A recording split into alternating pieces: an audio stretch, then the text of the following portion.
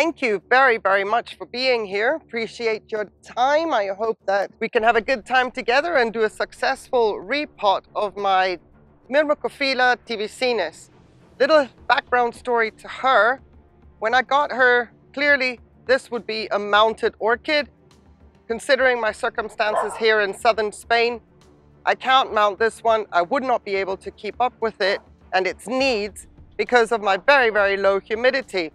These big structures are only a baby format. She is still young. But what I did when I got her, because of her beautiful flat way of growing, I just plonked her on my Leca and self-watering setup on the pot, attached a stake to her because there was nothing, no roots, nothing at all. And I waited, literally just waited. I knew that I had very big structures to work with. I was prepared to take the setback on board in order to get her into my preferred method of growing. So for a year and a half, she honestly, no growths, no roots, objected to everything, and she was just very, very loose. Turns out last year she started to kick into action and started to understand I meant well. So this little back end here all started to grow last year, and all these itty bitty little growths have grown roots in the pot. She is now pot bound. The thing with this orchid, I thought I would have a few more years that I could leave her in this pot, seeing as the first year and a half there was no root growth. I can extend my repotting time period from my preferred 2 to 3 years to 4 to 5. No roots in the pot, there is no decay and no decline, there's nothing to clean up. But this new growth right here, yeah, poor thing. I thought it was going to be a lot smaller than it actually is, and it really got kvetched against the side of the pot there, and yeah, that's not nice. I mean, it's nice it's contained in the pot, but you know, these long extended growths, I want to encourage that. So what we're going to do is take her out, clean her up, and then she's going back into a semi-hydro setup, not with self-watering, just semi-hydro in a bowl. And hopefully then I don't have to worry about it for another 3 to 4 years. So let's get going. I am really, really curious to see what the roots are like in this pot. I have soaked her prior, got to make sure that I don't mess around with the stake here. So I've soaked her prior in the classic calcium, magnesium, and seaweed, just to give her a little bit of an energy boost before I disturb her. And she's probably going to wonder, what the hell? I've just gotten myself situated and what's going on here. But this new growth is also pushing new roots. So I'm going to do this now. I don't think the growth will flatten itself out anymore, but I can definitely clean her up and give her a good start in a nice bowl setup, which is going to be fun.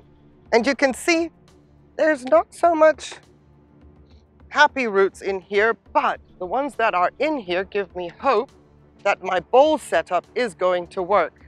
And the new growth, starting new roots. That's why I'm doing this now. If the other growths were to fail. So I can scoot you back into this position and let's get all the dead out. I had her initially just on, like, you know, different sized Leca. You can see there's small and large Leca all intermingled in here. I also put sphagnum moss to encourage root growth, but we can get rid of that. And I'm just going to now, as you do, go in and chop off roots and make sure that I don't take any live roots out. We want to make sure keep the live roots. So that one's alive, despite the fact that it looks brown. This one is very dead, because it has that soft texture to it, and you can just pull it apart. So that is the characteristics of these roots. Just because they're brown, it doesn't mean they're all dead. It'll also be much easier for me to cut a dead root that has Leca clinging onto it. And maybe I need to get my tweezers instead of using my chubby hands. I love this. I love the look of this. And this makes me excited for the bowl setup because I don't have to then worry for a while, she says. I thought the same initially. Got to be careful. This root looked dead, and it's alive. Okay, I've got to be careful. Also a good position. Just face the orchid upside down. Her growth habit is so flat, makes it much easier to handle.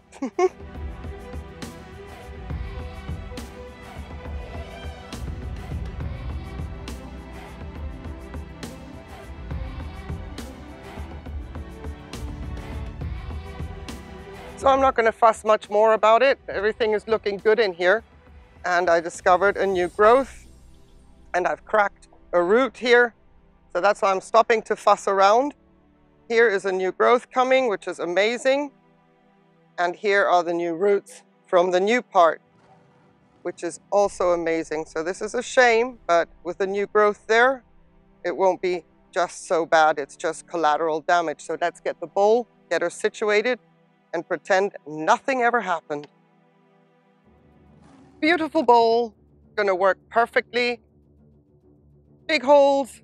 She's a super highlight orchid, so I can actually put her on my patio table and just leave her there and flush and fertilize. Gonna be so easy to take care of.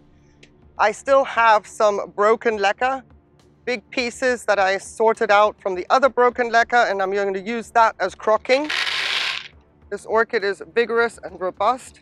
She can take that. I wouldn't use this for any other kind of cattleyas or anything else, but because it's crocking and she is a strong orchid, she can handle this. So I'm taking advantage of these bits and pieces and not wasting too much of the clean, good Leca. Now this has also been soaked and sterilized the way I sterilize and soak my Leca completely, so leached and everything, even though it's nasty. But I knew I was going to try and reuse this at some point. Here we are. Next thing, the orchid. Let's just make sure that we don't get her in too deep or too shallow. I actually like this height here. Yeah, this works for me. I already like the level. Here's that new growth that got kinked against the edge of the pot. I'm keeping her somewhat in the middle because as these grow out, we're coming to this side, the new growth here. So even though this is the back of the orchid, there's no point in me pushing her towards the back. Otherwise, I'm already compromising space on this lead. So sort of into the middle.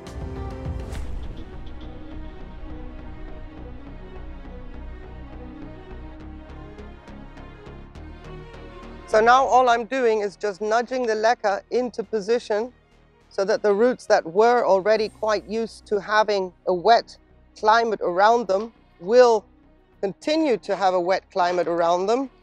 I did not use the submerged with water potting up method today, simply because I need my RO water for the hot wind that is coming.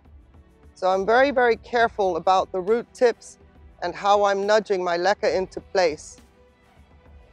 One thing I'm not convinced about is the fact that I've got basically the front of the orchid is this, clearly, because, you know, growing this way as well. And I have my holes here. Normally I have my holes towards the back because that is where I place my labels. But there's only one way to find out, and that is to leave it, because normally this might be the front of the orchid, but because of the light training that I do, this is always facing me. So the light is over here, and that doesn't expose the holes in my face when this orchid is up on the shelf. So aesthetically it looks pleasing. Not quite convinced, but I'm going to leave it like this and let her get on with it, because more important right now is for her to get those roots to settle in before the hot winds take them out. And let's get her out, and let me show you that from now on, all I need to do, have her on a table and flush away at liberty, filling up that reservoir. This is now just plain RO water she has had, which she's going to have until the next time. So this is just getting that flushed in. And well, Leca doesn't necessarily settle, but it's a nice feeling to fill up the reservoir with clean, fresh water. And basically, she will live on my patio table in the light that she likes. And then all I have to do is pour water on her. Perfect. This went so well. I'm going to move on and put my third Ansellia africana into a pot as well. If you're going to stay for that, fantastic. If not, I didn't expect this to go so quickly, but now I'm making an orchid potpourri out of it. So today we're going to do the submerged potting up method. For this one, it makes sense.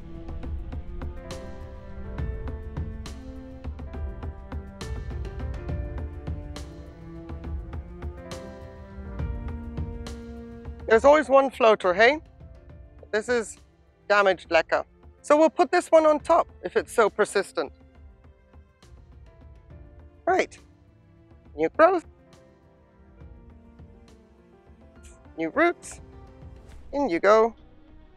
Let's get you tied up at your final height. Get some support in. We're not going to make this too much of a rocket science thing. And if you're still here, despite seeing repeats, thank you so much. I appreciate your company a lot. Didn't even need the secateurs in the end. I wanted those roots for anchoring purposes. Right, let's flush you through. This is now just plain RO water. The hard work is done. We've got roots growing. Now I'm just making sure that the top of the leca stays mineral salt free. There'll be a lot of flushing in the coming weeks and months until she is pot bound. And this is now where she will live, on the lower shelf of my filming stand. The sun only reaches this area now late afternoon, so that's great, but no direct sun during the day at all. Lots and lots of breeze and fresh air, as you can see. So a little bit of sun late afternoon, which isn't harsh at all. The other ones are doing okay. I have not lost the roots there. There is no light training at this point in time. That will come when the growths get a little bit bigger. For now, I need the growths to be in where the breeze is easy to catch, because all of the flushing I'm doing, I don't want any growths to die or rot out. And here's where the tibicinis will live, on the table next to the Ansellia tenuifolia, next to my desert log there, and the other Ansellia africana, because as we are expecting strong winds, I've taken her off the top shelf. I don't want anything falling over, and they'll be okay here. If the wind happens to get too strong, I don't want this clearly blowing out of its pot. I will put it down and protect it together with the Ansellia africanas. But yeah, this is the plan for the two that have now been potted up. The Afri orchids order is slowly but surely settling into their pots, which is wonderful. I still have a couple of months to go for everybody to establish themselves. I love it when these things work out like this. So thank you ever so much for watching. Hope it wasn't too tedious. I appreciate your time. Have yourselves a wonderful day, and please stay safe and take care. Bye.